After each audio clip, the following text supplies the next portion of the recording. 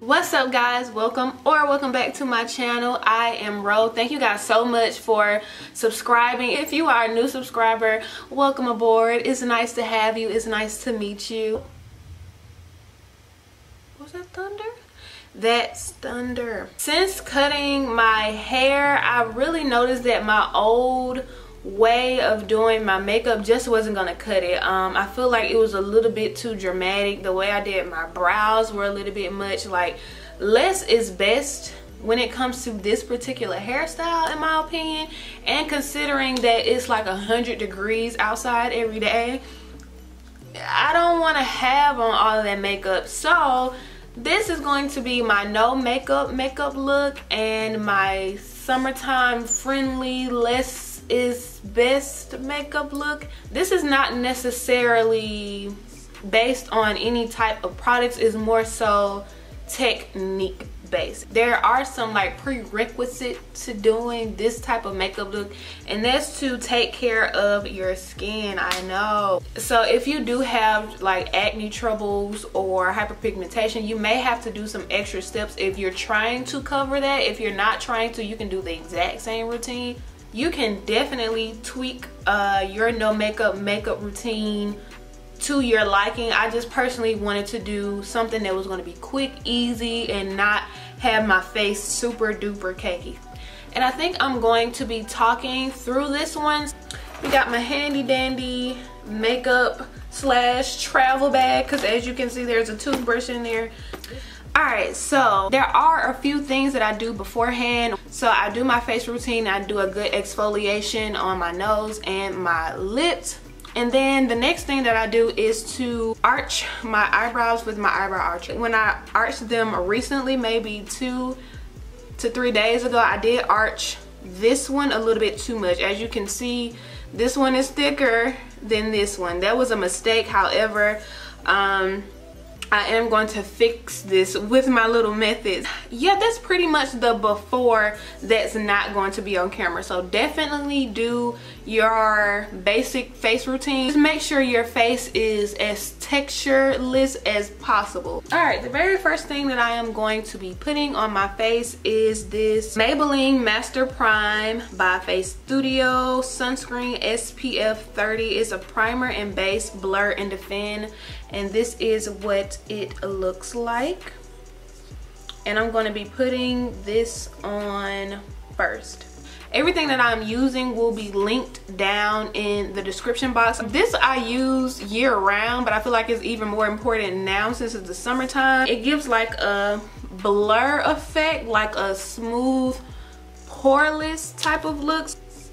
I'm gonna use about this much of it. Also, make sure that your hands are clean, of course, before doing your makeup. So I'm gonna rub it into my fingertips and put it all over my face and rub it in very generously.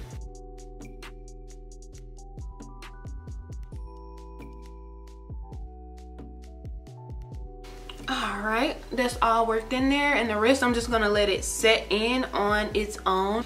So moving on to the brows. For my brows, I'm going to be using my mascara, which is the Maybelline Falsies that I've had for a while that I actually need to replace.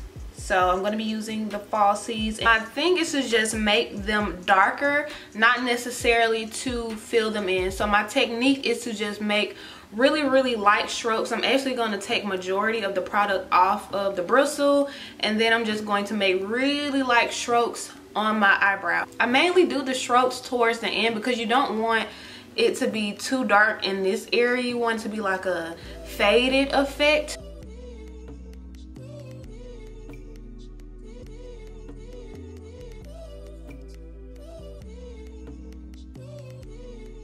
And now I'm just going to kind of do a little bit of the front, but not much. Just really light strokes. I just want to make sure that my eyebrows are visible on my face, because sometimes eyebrows, especially in pictures, they can like fade into the background. I just want them to stand out, but I don't want them to be like the focal points. And I'm going to be taking my foundation not concealer. I'm taking my foundation to do the outline in the Maybelline FitMe Matte and Poreless, and this is my summer shade. This is in the color 340, and the name of this color is Cappuccino. So I'm a 340 Cappuccino. Why use a matte foundation in the summertime? I personally have oily skin, so if I can have anything that kind of combats the oiliness for a little while, I'm going to use it, and I haven't had any problem with it unless I put too much. Putting too much of mattifying foundation in the summer is just a bad idea, so I'm really just using it very lightly, and using it very lightly gives me like a dewy effect anyway, so I would just rather use, you know, mattifying. So I'm just going to put a little bit of that foundation on my brush, and I'm going to trace my eyebrows. It's maybe a little bit too much, so let me take a little bit off of the brush. Another thing with my technique for this, I don't try to go for like a super arched effect, so yeah.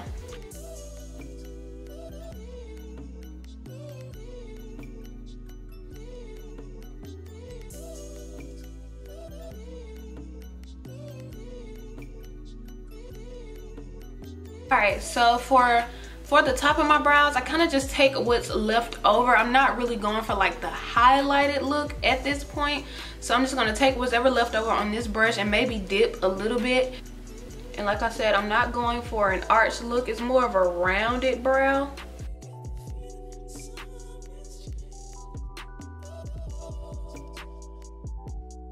And since this brow is a little bit thinner than this one, I'm going to kind of like outline it a little bit wider and maybe make it a little bit darker so that it appears on my face.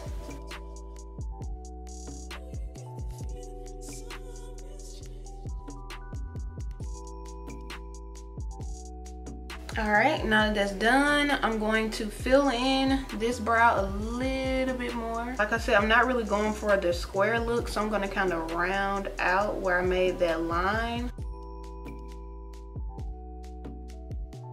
Alright, so the brows are done. Now we're going to move forward to the face portion of this fluffy brush. This is kind of like cross-contamination. If you feel weird about that, then you can take this out, put it on your hand, dip. But I'm just gonna dip into here and not have much on my brush. This literally all on my brush. This is all that's on my brush, and I'm gonna use like a very light fluffing motion.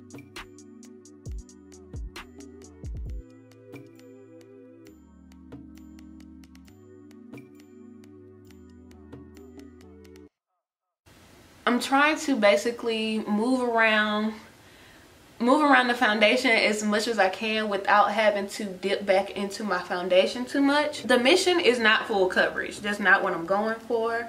I'm trying to have like really light layers. So I just dipped again, and this is how much is on here, and I'm gonna cover like my mouth area.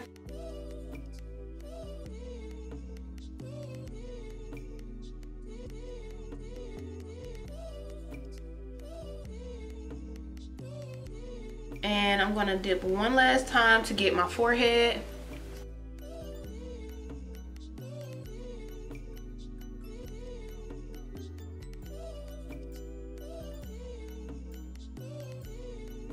So that's the foundation portion of this look. So we're gonna close it up, and we're gonna move on to the highlighting part and how I highlight. And we're gonna be using, I may not use this one looks empty, but I have several, girl. I'm gonna be using my LA Girl Pro Conceal in the color Toffee, of course.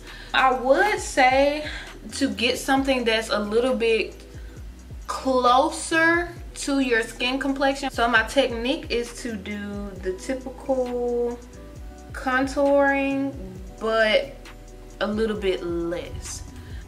Just like a little bit. That's it. That's what we doing.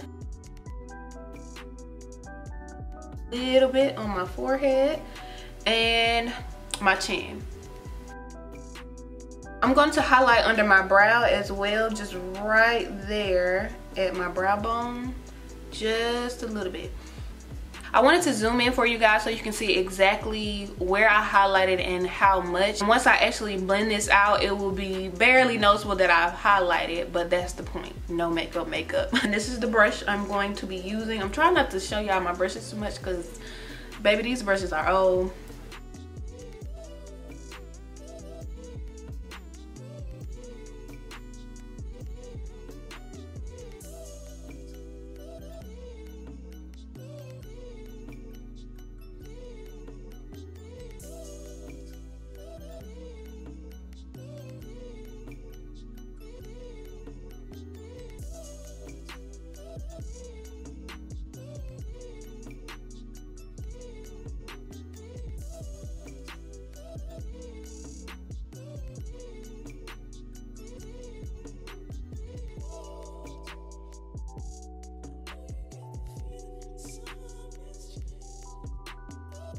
And now I'm just gonna clear from under my eyes. So I'm gonna do like the little tapping motion for underneath my eye. I probably have put a little bit too much under my eye, but that's okay. I'm gonna keep blending, and I'm not, as you can see, I'm not going directly under my eye just yet.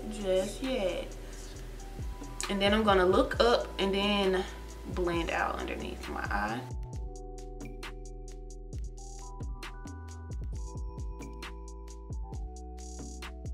Whatever is left over from under my eye, I just put that on my eyelid.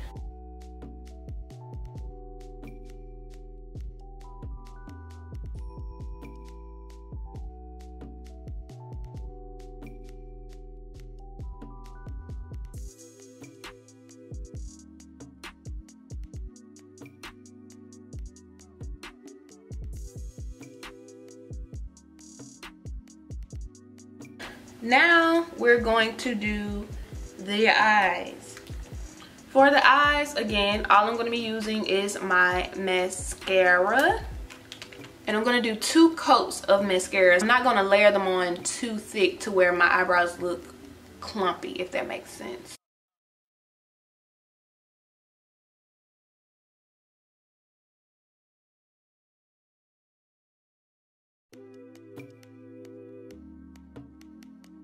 I won't be applying lashes and I won't be applying eyeliner, or you just want to add like a little bit more zhuzh, I would say go for a really natural lash with a very invisible weft. If the weft is too thick on the lash, then you're going to want to start adding liner, and it kind of takes away the point of the no makeup thing. So if you are going to add like natural lashes, make sure the weft is like a very thin weft or like an invisible clear weft. After 2 coats of mascara and a little bit on my bottom lash, I try not to go too heavy on my bottom lash. I'm done with my eyes. This is all I'm going to do with my eyes. So the next thing is going to be some light bronzing / contouring. This cute puffy brush, and I'm going to be taking my handy dandy black Radiance medium to dark contour palette, and I'm going to be taking, instead of the contour, I'm going to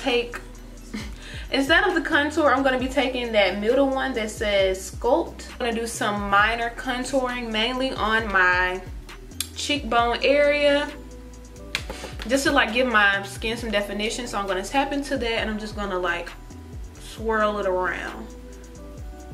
Do a line and then swirl it around. That's all I'm going to do. Again, swirling it around. I'm going to do a little bit on my forehead because I feel like it's a little no depth up there. And now I'm going to do the same thing on my nose, just like light contour. I'm not going to like try to trail my whole nose, just kind of more so the bottom area. So coming like right here.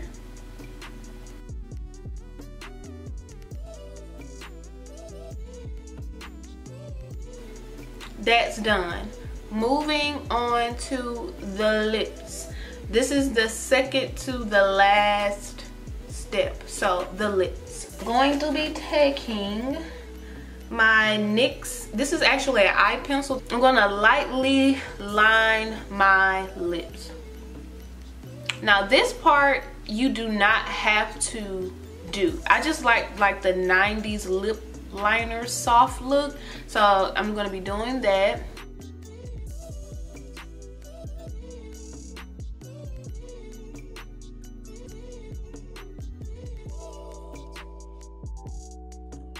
I'm gonna kind of rub it in because I don't want it to be too harsh. And now I'm gonna take my lip oil. Now you can get these bad babies from your local beauty supply. These are the only lip glosses I ever use, so boom.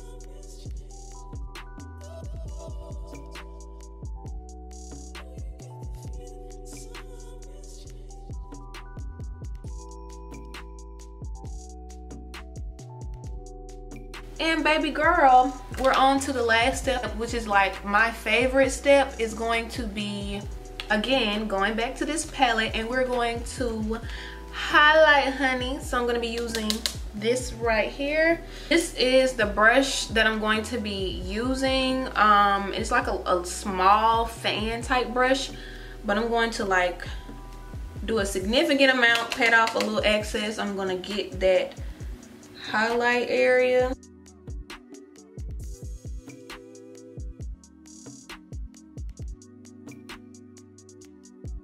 Whoa, look at that. Taking some more, putting it on the tip of my nose,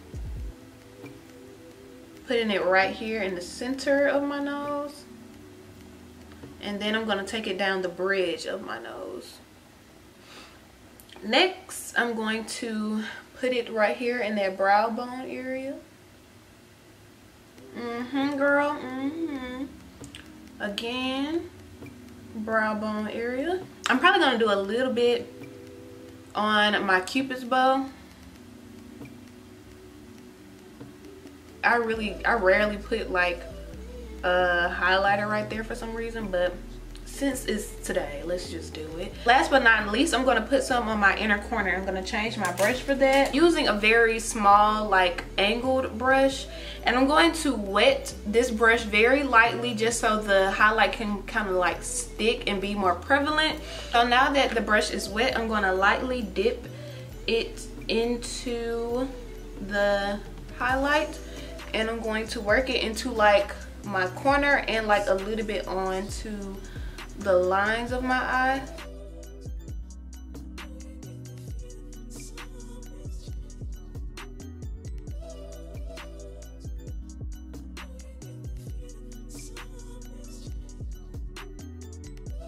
I'm gonna dim my lighting down a little bit so you guys can kind of see the glow. So with my camera's kind of dimmed, it's kind of sort of showing you the glow, but not really.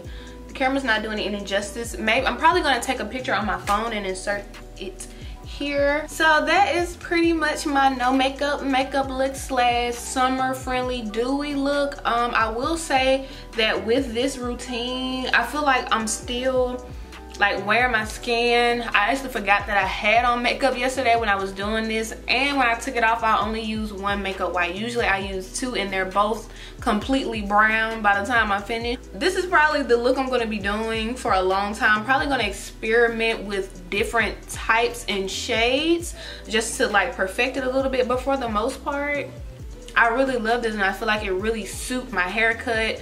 I'm just really happy with it. So let's do some little slow-mos.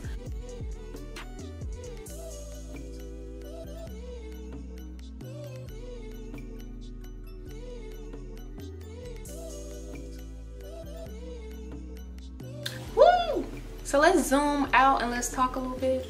All right, you guys, so that concludes this video. I hope it was helpful in some way. But anywho, I hope you guys enjoyed the video. Let me know what you think down below. Again, welcome aboard to all of my new subscribers and to my OGs. Thank you for returning. And be sure to like, comment, share, and subscribe, of course. And I will see you guys next time. Mwah.